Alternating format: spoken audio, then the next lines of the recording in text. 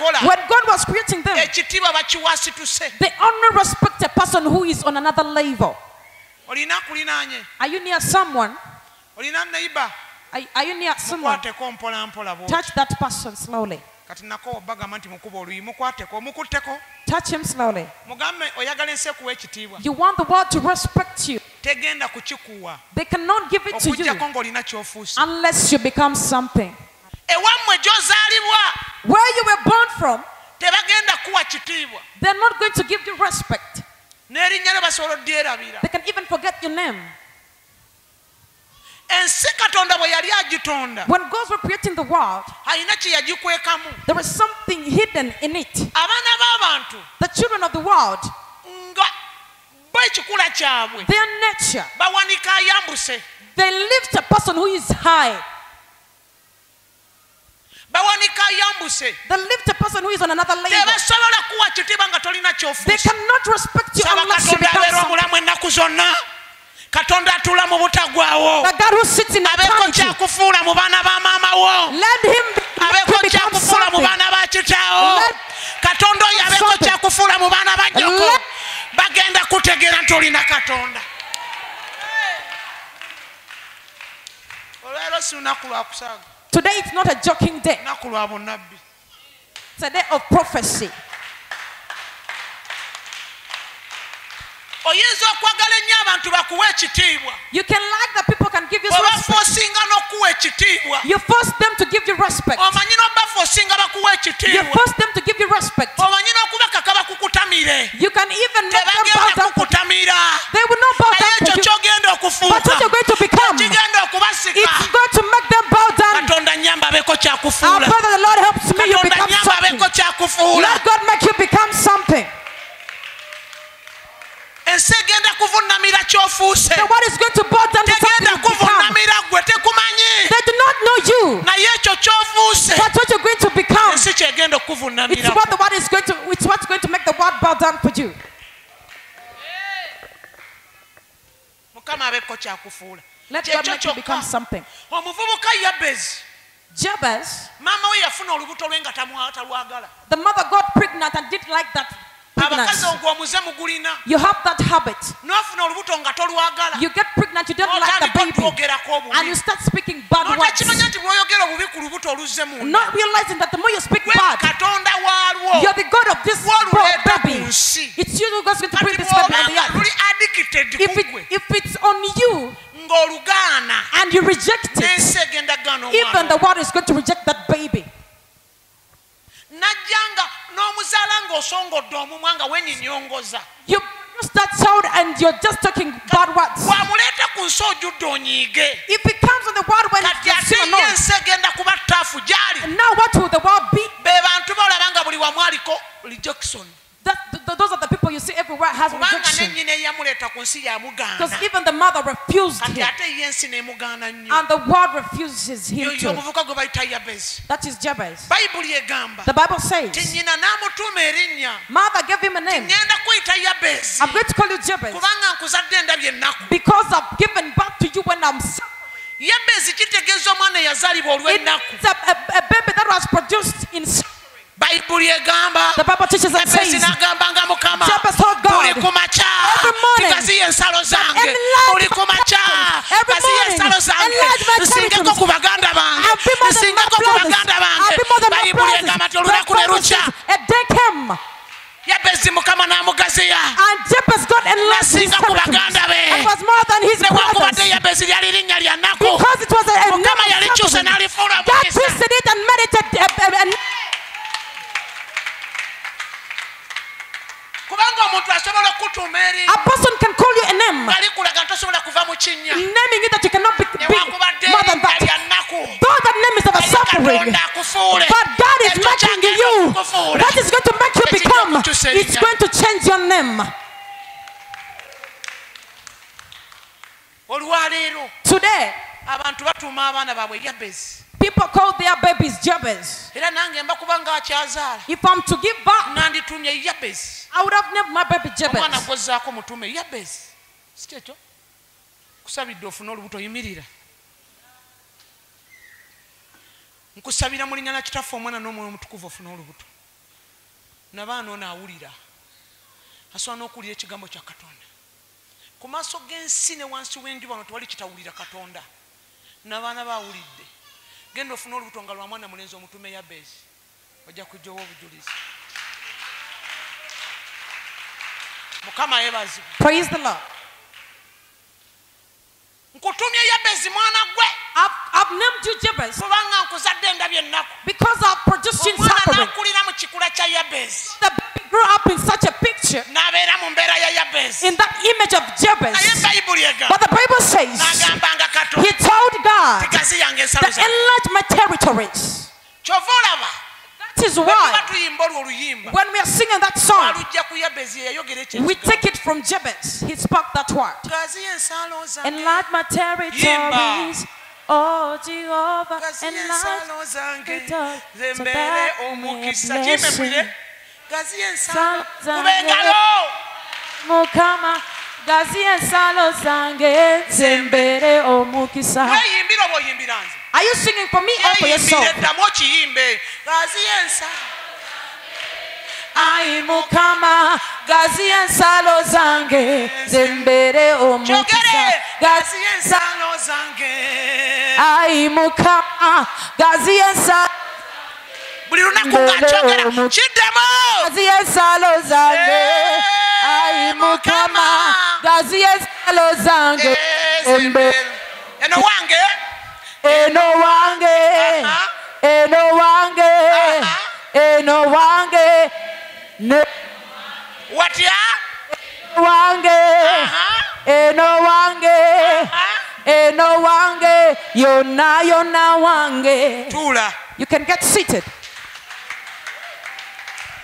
buli lunaku n'akyogeranga kyova olaba Katonda yampadde revelation That's why God gave me a sinnaba revelation. kugibawa I haven't given it to you. yaŋŋambye gamba abaana bange Told my children bakyuse obwongo to bwabwe twist their minds, kubanga obusibe obusinga because the biggest Omuntu captivation, butandikira ku bwongo. it starts in your mind. laba yo Yabezi newakubadde bamutuma erinnya lya Yabezi So Jabez, they named him obwongo bwe Jabez. tebwali Yabezi His mind was not Jabez.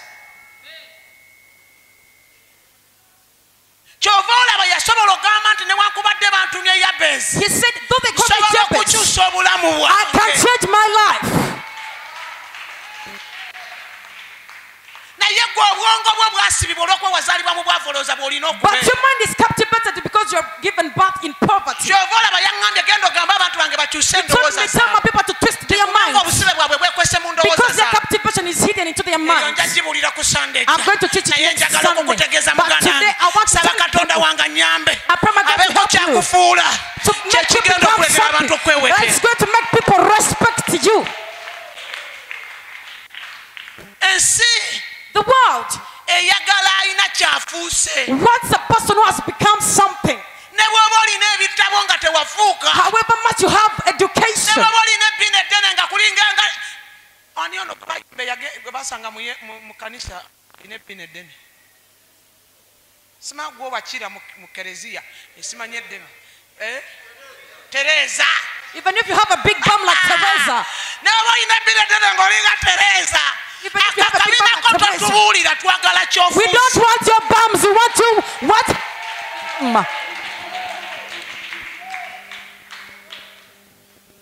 Aleluya. Praise the good Lord. Kankubuulira kino Let me tell you this. ensi eyagala balina kye bafuuse The world wants people who have akigamba become naye bati ensi something. eyagala bafuuse Tell your neighbor that the world wants people who abo have become something. beewanika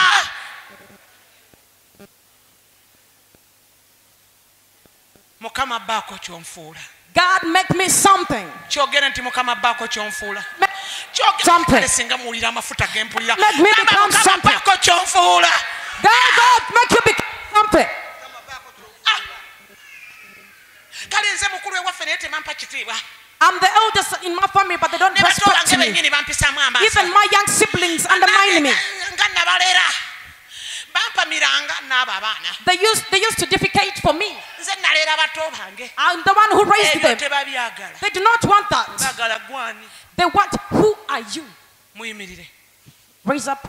teeka emikono waggulu amafuta g'okufuuka. The anointing of becoming something. Amafuta g'okufuuka. The anointing of becoming something. Amafuta g'okufuuka. The anointing of becoming something. Amafuta g'okufuuka. The anointing of becoming something. Amafuta The g'okufuuka. anointing of becoming something. Muyinza obutafuuka bazuukiza bafu. You may not raise the naye dead. Mukama n'akuteekako akabonero k'okufuuka kalala. But God makes you. Katonda eyanfuula.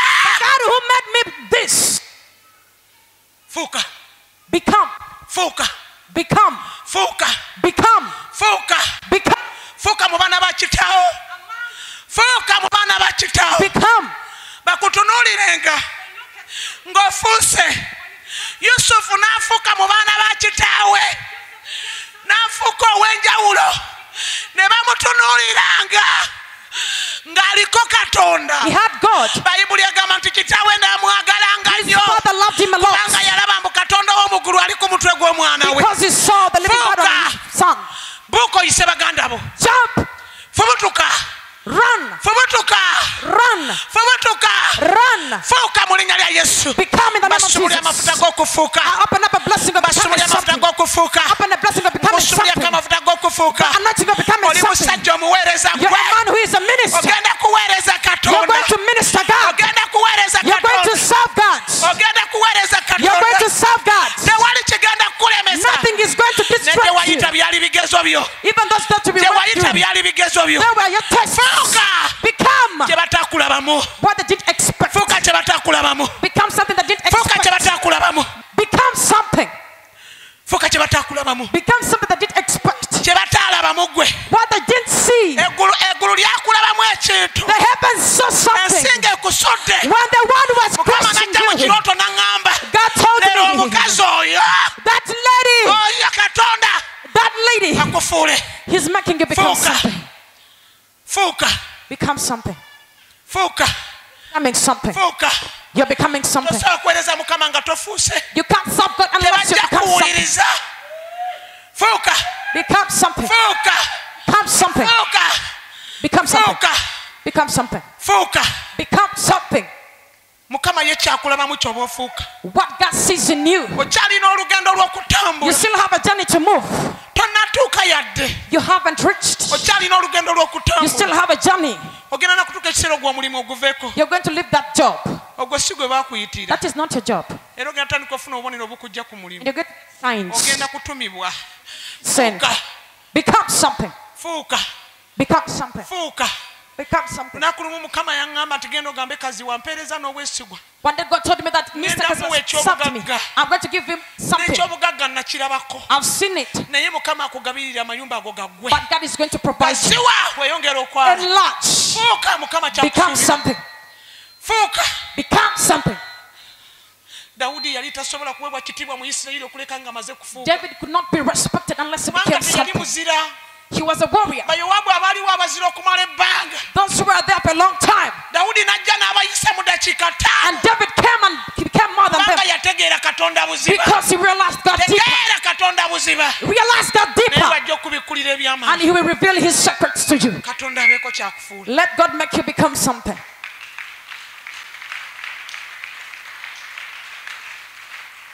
Teri agenda kuwa kitiibwa mu baana ba maama wo. No one is going to respect you among your siblings. Kibabuulira. I'm telling you. Kale ate oba naffe bennyini ab'omu kkanisa mw'osabira. Even these people you congregate with, Kulaba bwe tutu. we just see you. Naye gezaako ofuuke. But just happen to become something. Ekyo ky'ofuuse kye kiweta abantu. What you have become is going to make people bow down for you. Muyige okwogera mu maaso ga Mukama ebintu ebinene. Speak strong things in the presence of God. Amen. Amen. Mukazi gwe jangu wano. Gwe.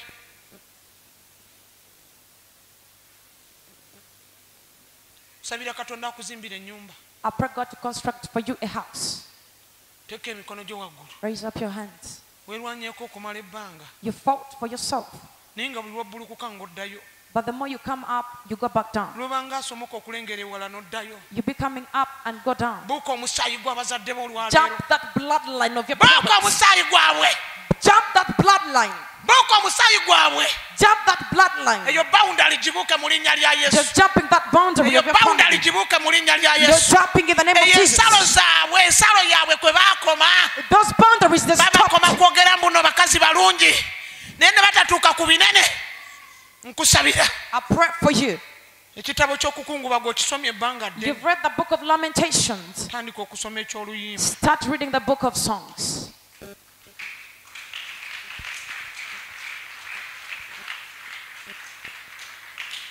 Mukama yeebazibwe. Praise the living God. Hallelujah. Amen. Oyinza okwagala abantu bakuwa ekitiibwa. You would like people to give you respect. Era n'abamu abanyiigira dda. And you're even annoyed of some people. Naye omuntu yenna alina ennyindo ng'etunula ku ttaka. That every person who has a nose that looks Tebaagala down. kuwa kitiibwa abantu batalina kye bafuuse. Tebasobola kuwa kitiibwa abantu batalina kye bafuuse. Ne mutoowo nga gw'omusinga myaka. Even if it's your young sibling. Nga gw'omusinga myaka. And more than him in young. Gw'ojja kubala myaka. Ne bw'onaaba tolina ky'ofuuse tagenda kuwa kitiibwa. Teka emikono gyo waggulu yimirira. Gamba nti Mukama nfuula. N'ekyo ky'onfudde. And what you've made me become. Kye kigenda okuweesa ekitiibwa. It's going to give you honor. Oli mubazzi. You're a carpenter. Nze kibajjibwa. Mbajja mu ngeri ey'omuwendo. In a precious way. Mbajja. Mend me. Mu ngeri y'omuwendo. In a precious way. Nsiiga vanisi. N'enseena nnengera. So that the world can see me. Nsiiga vanisi. Put varnish on me. Enseena nnengera. So that the world can see me. Teka emikono waggulu mbasabire. Saba Katonda akuwe ssente. I pray God to give you money. Kyempulira nkiddamu Katonda abawe ssente kankiddamu. Let God give you money. Katonda abawe ssente. Let God give you money. Katonda akuwe ssente. Let God give you money. Kama akuggyeko ekiswalo. God has took away the shame. Jawo omwana. Lwaki abaana temubatwala mu Sunday school? Muntu ajja gwirwa omwana tugende mu ddwali. Fuuka. Become something. Ddamu nti nfuuka. Fuuka. Become something. Fuuka. Become something. Mwajjewa Katonda afuula ebitagaso okubifuula eby'omugaso. We came in the presence of the Lord to make Mwajjewa Katonda abalabamu ebirabo abantu bye batabalabamu. Yes. Mwajjewa Katonda abalabamu omugaso abantu gwe batabalabamu. Yes. Oyinza okuba ng'omanyi okwogera naye sitesobola kukutegeera. Okuleka ng'olina ky'ofuuse. The word cannot understand unless you become something. Oyinza okuba nga wava mu famire ennene naye tebasobola kukutegeera okuleka ng'olina ky'ofuuse. You might have become from a big family, but they cannot understand unless you become something. Oyagadde nnyo abantu bakuwa ekitiibwa ne bagaana kubanga tolina ky'ofuuse. You like people to give you respect. Ekikula ky'abantu ekitiibwa bakiwalina kyafuuse. Saba Katonda w'omuggulu abeeko kyakufuula. I pray the Lord to make you become something. Kubanga ekyo ky'onaaba ofuuse kye kigenda okusimba ekitiibwa ku bulamu. Fuuka. Fuuka. Ng'oddamu nti nfuuka. Tuli mu makambi olwaleero saavisi ya bunnabbi. I become something. I become something. Fuuka. I become something. I become something. I become something. Fuuka mu baana ba kitaawo. I become something. Become something. Become something. Fuuka mu baana ba nnyoko. Become something. Become something. Become something. Amafuta gaga. Become something. Fuuka. Take the anointing. Amafuta gaga. Receive the anointing. Amafuta gago. Receive the anointing. Receive in the name of Jesus. Receive the anointing. Receive in the name of Jesus. Twala mafuta. Receive in the name of Twala Jesus. mafuta. Receive in the name of Twala Jesus. mafuta. Receive. Twala mafuta. Ribakata ramaka seketereboza yanderere. Foka. Ndabanga malaika kutolosa huyo. I see the angel making you. The angel is making you pass. The angel is making you run. There is an angel grabbing your hand. He's making you move fast. He's making you move fast. Yes.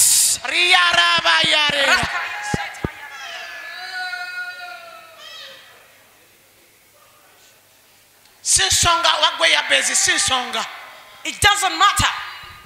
Sinsonga wagwe ya bezi. It doesn't matter if you're Jabez. I see someone, the angel is making you run, but you're that is difficult. That place you're coming, it's very difficult. But the angel is making you go. The angel is taking you. Say, I'm going. Today, you're getting out of mud that grab your parents. You're getting out of mud that grab your parents. You're running. You're running. You're running. You're running. From that captivity. You're running. You're running. You're running.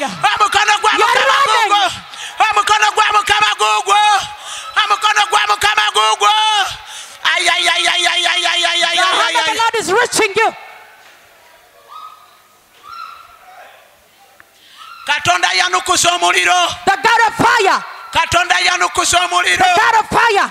The God of fire. The God of fire. The God of fire.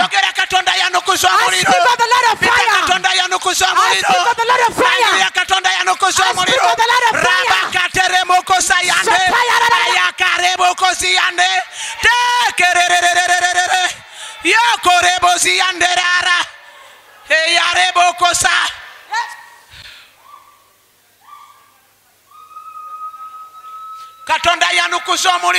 The God of fire. The God of fire.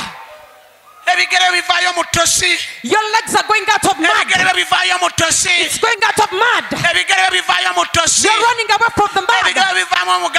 You're running away. You're running away. You're running. You're running. You're running from that prison. You're running. You're running from that prison. You're running. You're running. You're running away. You're not looking back. You're not looking back. A holy scripture comes to fulfillment. That run away like an animal that runs away from its shepherd. Run away like an animal that runs away from its shepherd. You're running away. Run away. Run away. Run away. Become. You're going to be introduced. And you're going to be wedded. God, thank God for that.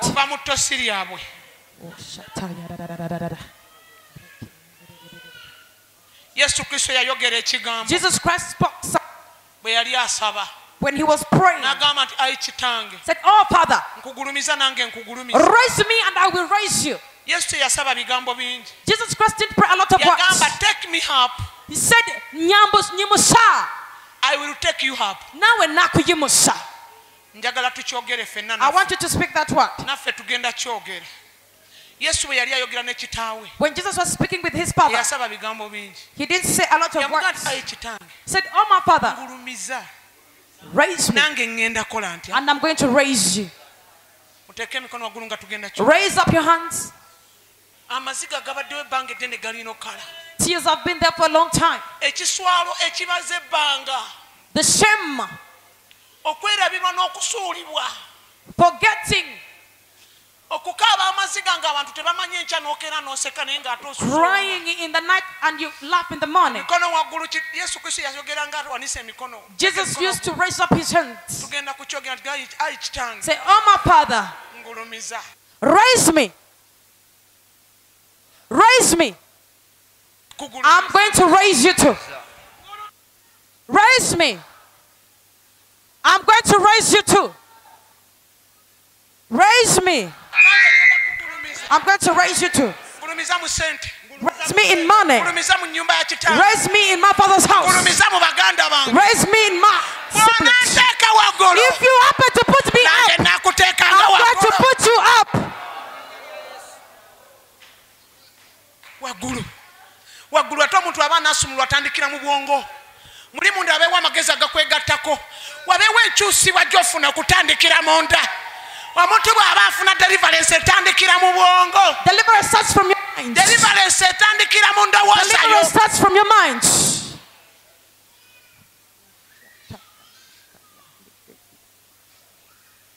The Bible says that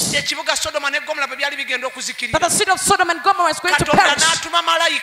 God sent an angel and grabbed Lot and made him hurry. I'm sending an angel in the name of Jesus Christ to make you hurry.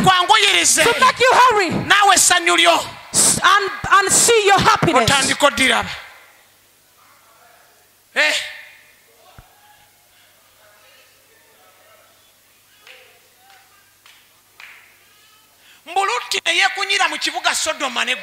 And Lot took a long time in Sodom and Gomorrah. God sent an angel. You go grab his hand and make him hurry. Let God make you hurry.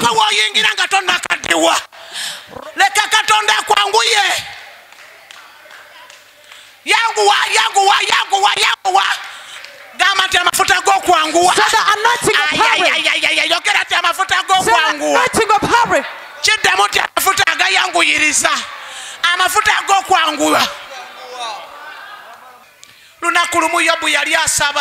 One day a man was praying. Job was praying. He told, oh God, make me happy before I go to my grave.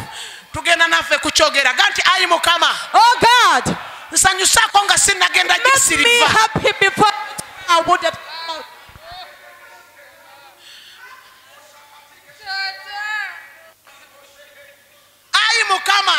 Oh God, make me happy before I go to my grave. Waliwo abasajja abogera ebigambo mu maaso ga Mukama n'ayogera ekigambo kimu ne kiwanulayo Katonda mu ggulu. Ekyo ekigambo ye yakyogera kyali ekigambo kimu ne kiwanulayo Katonda mu ggulu. Ti ayi Katonda nsanyusaako nga sinnagenda gye siriva. Ay. Yesu Kristo n'asaba agamba nti ayi kitange. Jesus Christ, oh God, ngulumiza nange nkugulumize. Make me at the top, I'm going kubanga bw'anaakuwanika waggulu ogenda muwanika waggulu. When you make me raise up, I'm going to raise you up.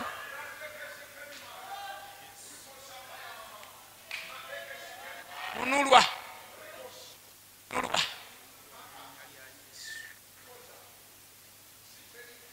Kitaawo ne nnyoko batakuwa Mukama agenda kubikuwa.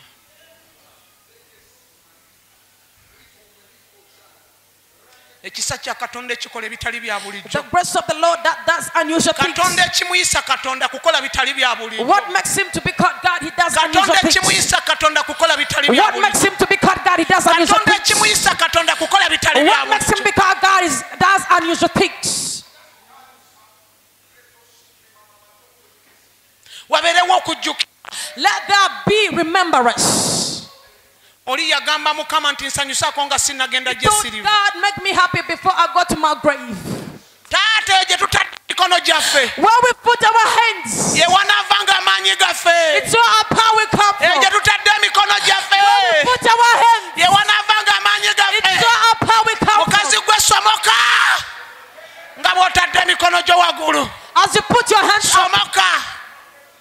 N'ebigambo eby'ennaku ebyali byewandiika ku mutima gwo. Even the words of sorrows that are upon our heart. Leka Katonda abisiimule mu biro God has ebifaanana wrapped them in the name of Jesus. Leka Katonda abisiimule mu biro ebifaanagana Let God wrap them. Toloka. You're running away. Weesimatule.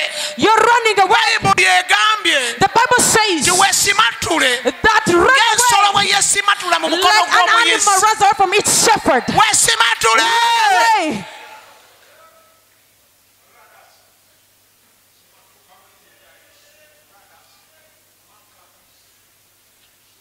Katonda n'atumira Lutti. God told Lut. Bwe yali yeekunyira mu kibuga Sodoma ne Gomora. He took a long time in Sodom and Gomorrah. N'amutumira malayika n'amwanguya. He sent an angel and made him hurry. Katonda ow'omu ggulu. Our brother living Obira God. bifaanagana bwe biti. In such times, Obeera omu ku batumirwa malayika ayanguya. let God send for you an angel. Malayika akwanguya. The angel that can make you hurry. Malayika akwanguya. The angel that can make you hurry. Malayika akwanguya. The angel that can make you hurry. Wabeerewo sipiidi. Let there be a speed. Wabeerewo okwanguwa. Let there be a speed. Yanguwa. Let there be a speed. Nga newankubadde abeewammwe bazimba bakaddiye. Gwe ennyumba ogenda ogizimba muvubuka kubanga oyanguwa. You're going to construct a house Nangirira and still amafuta aganguya. let the angel make you hurry. Twaniriza amaanyi ga Mukama gakola ebitali bya You bulijjo. welcome the power of the Lord that does unusual things. Ekisa kya Katonda ekijja omuntu ku ddala ne kimutwala ku ddala The grace of edda. the Lord lifts someone from another labor. Ekisa kya Katonda ekijja omuntu ku ddala ne kimutwala ku The ddala grace of edda. the Lord lifts you from another labor. Singako ku baana ba kitaawo. Be more than your Singako ku baana ba maamawo. Be more than the children of your father. Twamaze dda okutuuka we bikyukira. We are already in the place where things are changed. Tuli mu maaso go we bikyukira. We are in the place where things Tuli mu are changed. maaso go Mukama we bikyukira. We are in the place where things are changed. Abaagoba b'ebika byabwe baddemu amaanyi. The people who are chased by that family let them gain power. Leka ekisa kya Katonda kikuseseeko. Let the grace of the Lord make you happy. Ebyo nga tebigenda kubawo lwa butuukirivu bwo. Not by your righteousness. Toligamba nti amaanyi go gakukoledde. You will not say, but the power has done something for you. Peter Katonda omuzimbi w'amannya. I pray the Lord, the builder of Azimbe names. erinnya lyo. Let him build your name. Katonda omuzimbi The w'amannya. builder of names. Azimbe erinnya lyo. Building your name. Kitwale. Take it in the name of Jesus. Katonda omuzimbi w'amannya. The builder of names. Azimbe erinnya lyo. Building your name. Njogera Katonda omuzimbi w'amannya. Talk about the God who builds Azimbe names. erinnya lyo. Let him build your name. Katonda yazimba erinnya lya Yefusa. The Lord who Eyali built the yagobebwa name of Jesus. baganda be. Katonda yazimba erinnya lya Yabesi. He built the name of Eyalowoozebwa Jesus. ntaligasa. The people would think that could not be useful.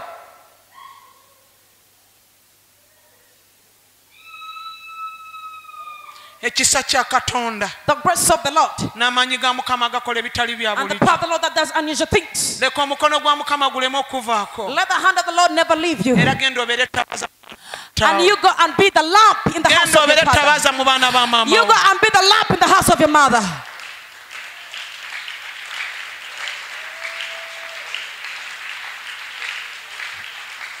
Nga bwe wakkiriza okugoberera Katonda eyatonda eggulu As n'ensi. you accepted to follow the living God, Tagenda kukomya mu kkubo. He will not leave you on the way.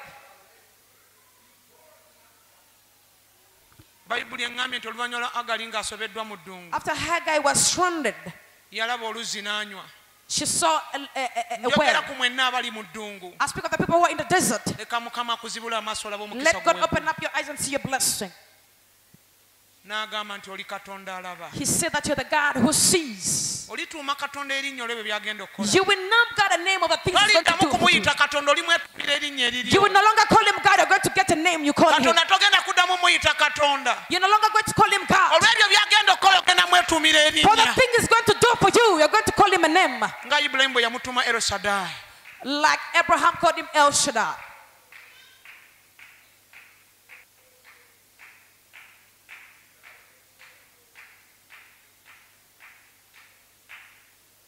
Amaanyi ga Mukama aganunula. The power of the Lord. Katonda leka akaze amaziga ago Let God rub those tears agabaddewo ebbanga eddene. that have been there for a long time. Nga bwe yatumira Lutti As he sent an angel for Lut n'amwanguya mu kibuga Sodoma ne Gomora. and made him hurry in Sodom and Gomorrah. Nsabye Katonda akutumire malayika akwanguya. I pray the Lord sends an angel for you. Nga tonnagenda gy'otaliva. Before you go to where you never come, Erinnya lyo lizimbibwe mu baana ba let maama. your name be built among the children of your Mu mother. linnya lya In the Yesu. name of Jesus Christ.